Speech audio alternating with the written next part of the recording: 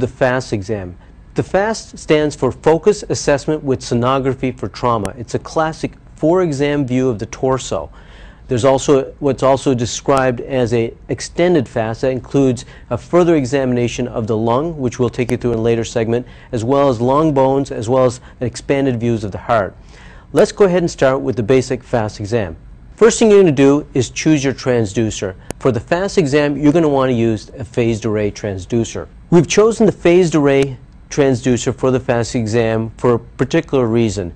The small, tiny footprint of the transducer allows us to do great intercostal scanning. It also provides great echocardiographic examinations, allowing us to get good views of the full torso. Now we're going to choose the exam type on the machine. We'll hit the exam button.